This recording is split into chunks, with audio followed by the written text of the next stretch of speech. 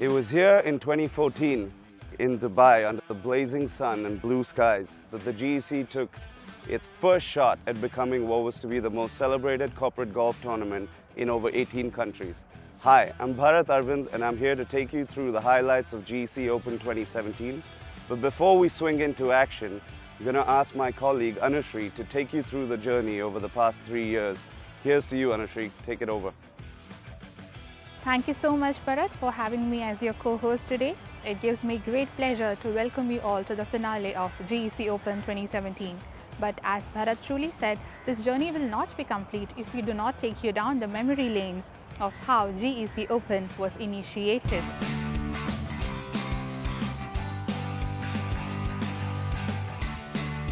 2014 was the year when the magnum opus was born. And how? You know, just over a cup of warm coffee and a couple of scribblings on a paper. GEC, Global Enterprise Connect, the vision and mission of which was to connect people, organizations, enterprises across the world on a global platform. GEC Open was born in this magnanimous place which the world calls Dubai. A melting pot of cultures, harmony, races, business cultures and much more. But beyond all that, Dubai as a place is also known for its fast-paced life. So everybody asked us, why GEC? Why golf? So GEC Open came as a fresh breath of air in this hard-paced corporate life, where peers and partners used to meet only in black tie events, which were serious kind of event.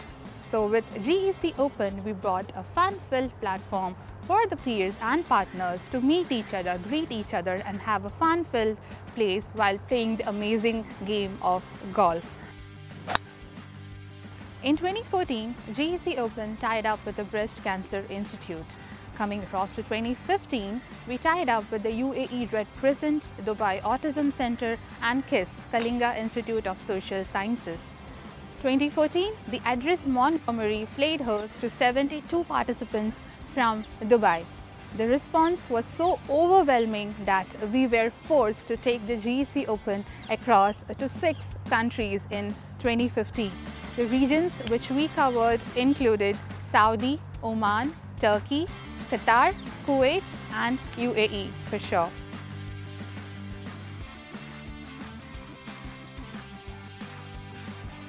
In 2017, the GEC Open toured 10 magnanimous countries covering the Middle East and Africa. What was the outcome? Here we are with you, proud to tell you that we have been successful in connecting more than 3,000 C-level executives from all these countries, who are all gathered here today to play the finale of the GEC Open.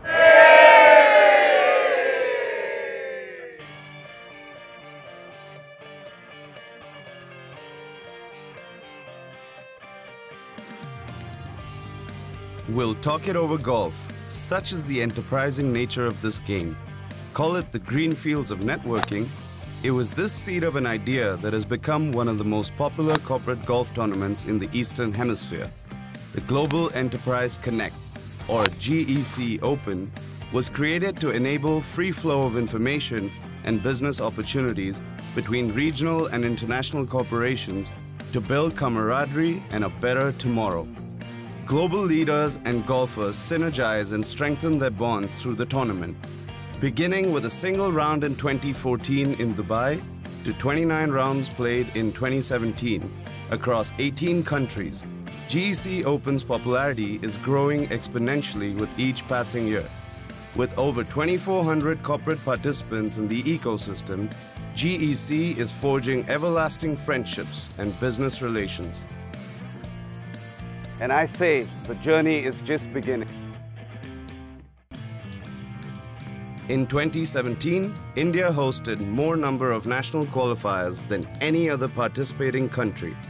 The 5-city India tour was spread across some of the most pristine golf courses of Delhi, Mumbai, Bengaluru, Jamshedpur and Bhubaneswar. Corporate leaders and bureaucrats, along with the creme de la creme of the amateur golfing fraternity, not just played together, but got enough time to bond over the game they all love. It's a little wonder why this bond extends beyond the course.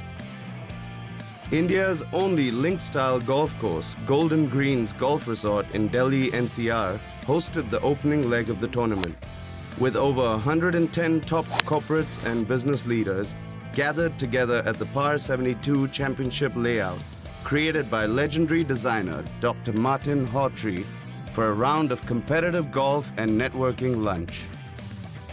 Thanks to the sponsors who made this happen and to all the participants who came in large numbers today. We had, I think, over 100 participants. So great, and my request to GEC to keep it up and go on with it. Thanks. The tournament saw really low scores and nail-biting finishes.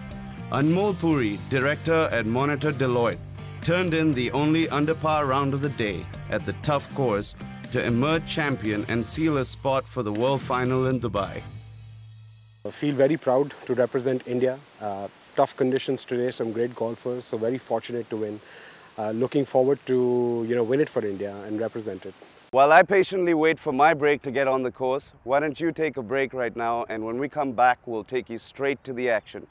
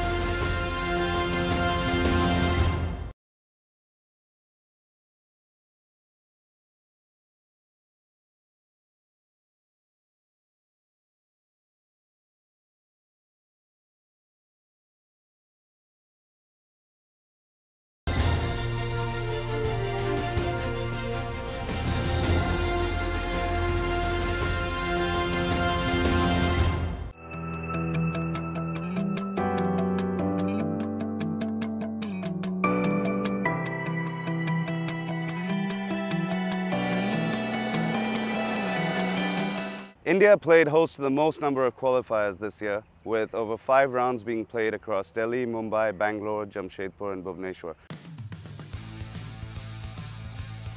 With pleasant weather all year round, Bengaluru is fast emerging as the golf capital of the country.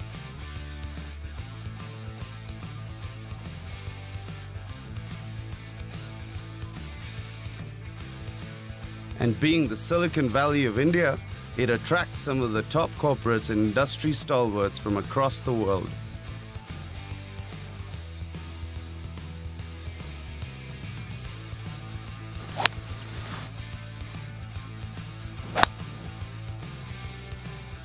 For 2017, GEC partnered with the Prestige Masters Series in its quest to create an unforgettable golfing experience in the city.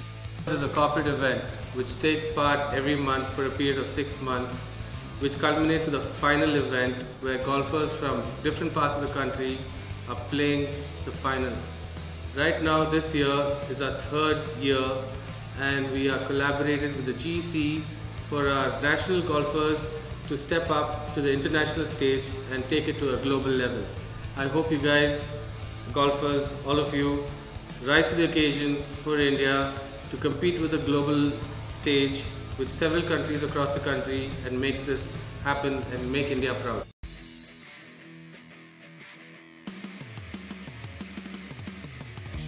We have a ceremonial Christmas cake mixing, and I would urge as many of you, please come help with the cake mixing.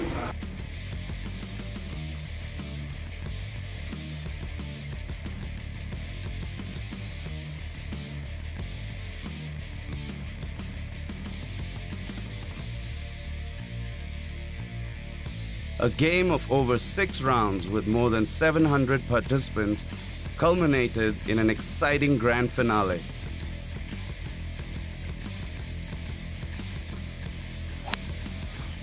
Staving off a stiff challenge from a field of 60 finalists, Naveen Wahi from the Prestige Golfshire Club emerged victorious to seal a spot in the GEC Open World Final in Dubai.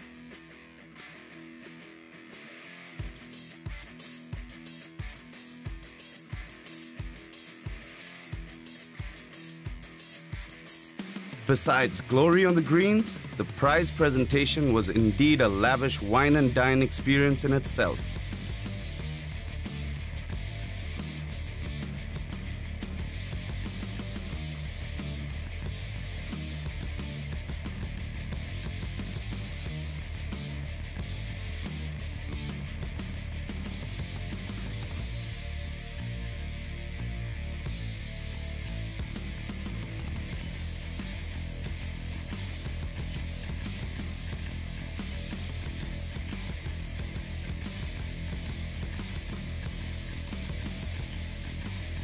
It's been a fabulous journey, and next year we hope to add a lot more countries as well and more cities in India and keep growing this tournament.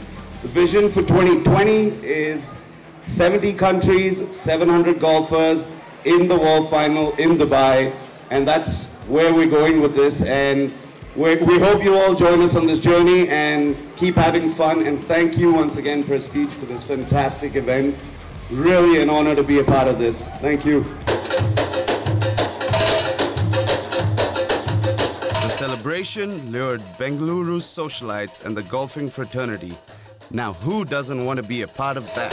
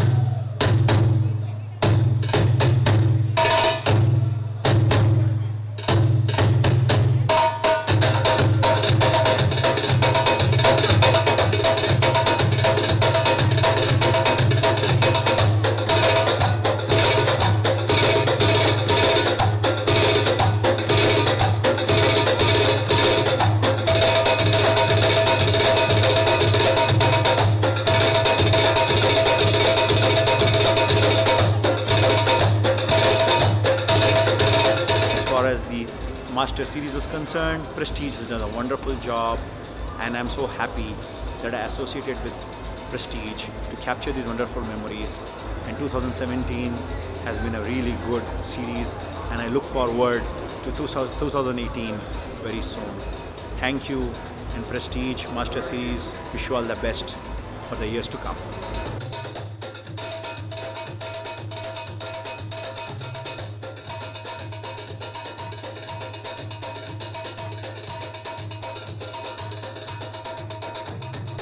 Let's bring you more of the action.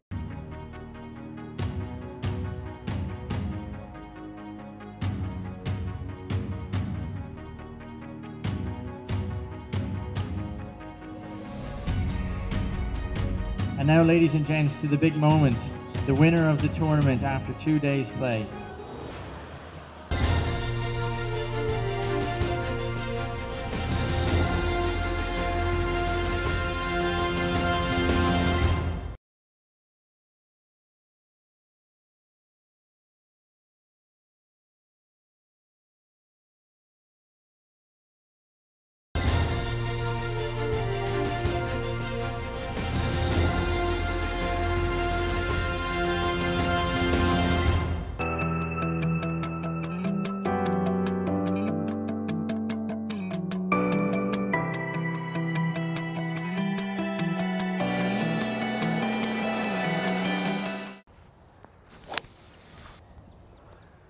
Over 60 players qualified for the World Finals here in Dubai, played over 2 rounds at the World Championship courses of the Emirates Golf Club and the Jumeirah Golf Estates. Soak in the beauty of these Arabian gems as we take you straight to the action of the World Finals.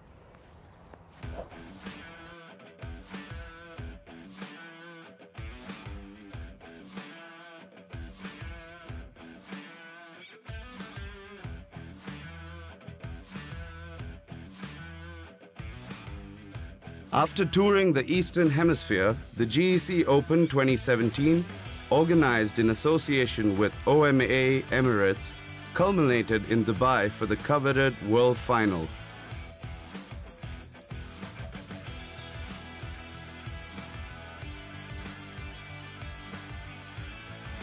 forming a unique melting pot of diverse cultures and ethnicities. As many as 60 world finalists came together for a once-in-a-lifetime opportunity to compete under national colors.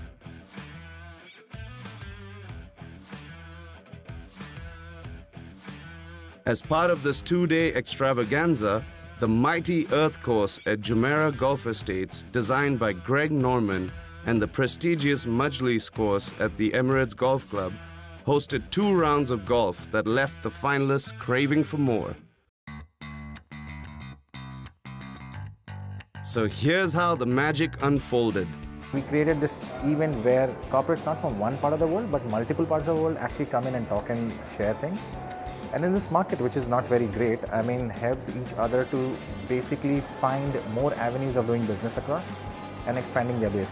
As the curtains drew on the first day at the Jumeirah Earth course, also host of the DP World Tour Championship on the European Tour, playing off scratch, Frenchman Christophe Kalou, a qualifier of Heritage Club in Mauritius, carded 35 Stableford points. Susan Drummond scored equal number of points, was edged out of the top spot owing to a higher handicap. Day one was off to a very slow start for me on the course, but after 5 holes or so warmed up and then got to be okay. Susan, who hails from Scotland, booked her berth in the World Final at Dreamland Golf Club in Baku, Azerbaijan. Indian national Hassan Ali Balsara, who qualified from the Mumbai edition at Wellington Sports Club, tailed the leaders with 1 stroke.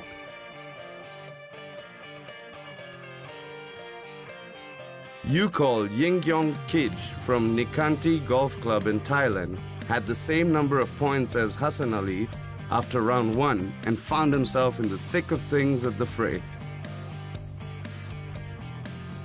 For the final day, the amateurs moved to the Emirates Golf Club Majlis course, the venue of the Dubai Desert Classic on the European Tour.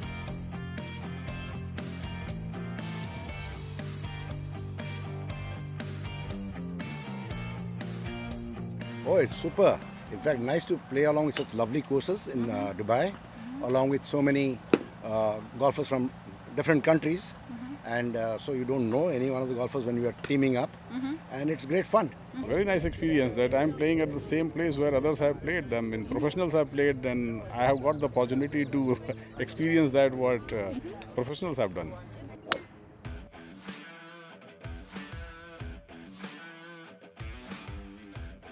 Yukol from Thailand consolidated his first day score of 34 points with a superb round of 39 Stableford points.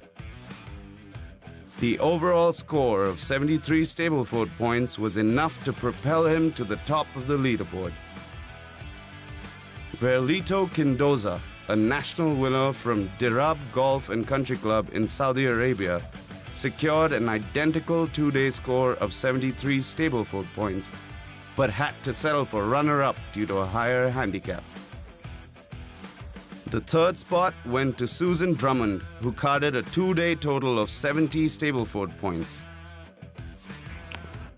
The action was followed by lively conversation and laughter amongst newfound friends. But that's not all. GEC Open 2017 marked the launch of the first GSR campaign directed towards green energy, one light, one earth.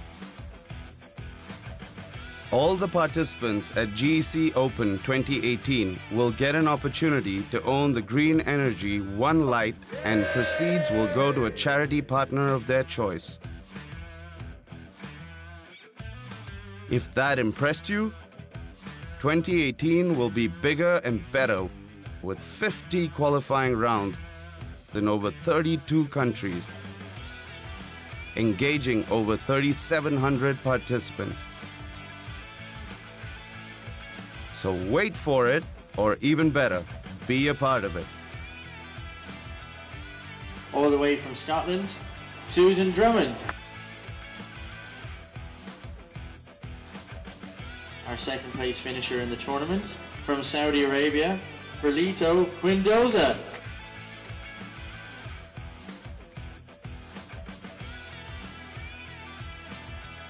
And now, ladies and gents, to the big moment, the winner of the tournament after 2 days' play. Yuko Yingja Kich.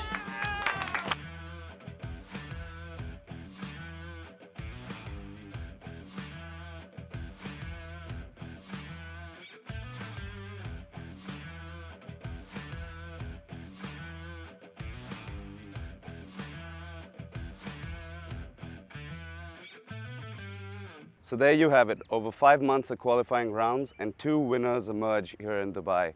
As you heard from some of the players, this truly was a memorable experience. I hope this inspires you to sharpen your game and join us for the 2018 edition. I know I'll be working on mine. Till then, it's goodbye and shukran from here in Dubai.